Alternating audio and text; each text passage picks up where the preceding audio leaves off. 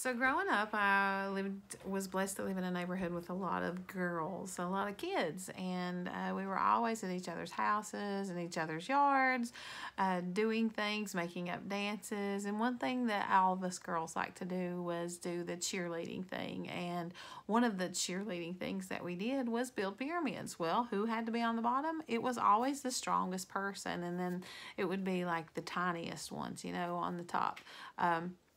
But you needed that strength in order to fortify that pyramid. Hi, I'm Shauna, and my husband Pete and I are God You Family Discipleship. We're both ordained ministers with the Church of God, and we invite you into our home every day to just come study the Bible with us. This week we have ventured into 1 Peter chapter 2, and today we're going to talk about verses 4 through 9. I'm going to read those, and then we'll get started with the discussion. It says, as you come to him, the living stone, rejected by humans, but chosen by God and chosen to him, you also, like living stones, are being built into a spiritual house to be a holy priesthood, offering spiritual sacrifices acceptable to God through Jesus Christ. For in Scripture it says, "See, I lay a stone in Zion, a chosen and precious cornerstone, and the one who trusts in him will never be put to shame." Now, to you who believe, this stone is precious, but to those who do not believe, the stone the builders rejected has become the cornerstone, and a stone that causes people to stumble, and a rock that makes them fall. They stumble because they disobey the message, which is also what they are destined for. But you, this is one of my favorite scriptures, but you are a chosen people, a royal priesthood, a holy nation, God's special possession, that you may declare the praises of him who called you out of darkness and into wonderful light, right? It's such a wonderful scripture. I love that scripture. But here we have Peter talking about this living stone, this foundation. Jesus Christ is the one that is the chief cornerstone. He was rejected by man, right? He was rejected by the religious crowd. He was rejected by the very ones that he came to save. However, he has become, because of his marvelous work on the cross and resurrection, he has become the chief cornerstone. He has become the foundation of our salvation, and he is the strongest one. We talked about that pyramid, building that pyramid. You need to make sure that your foundation is strong. Well, there is no other foundation that is as strong as Jesus.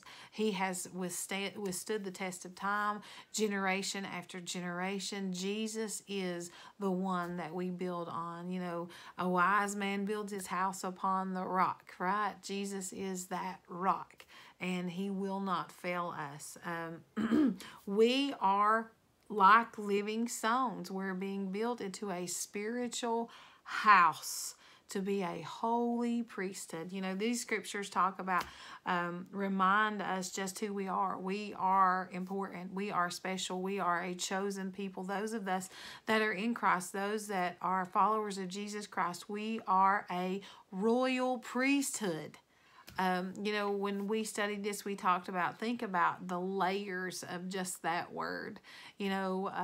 Royalty, we know that is someone who reigns and has power and authority, right? And then you have a priesthood. You have someone that was set apart and called to do God's work. So here we have someone who has authority and someone who is called. We are a royal priesthood. We're a chosen generation. You live at the time that you live on purpose. Don't ever think that where you are or who you are or what time you were born has been chosen wrong. No, that is false information.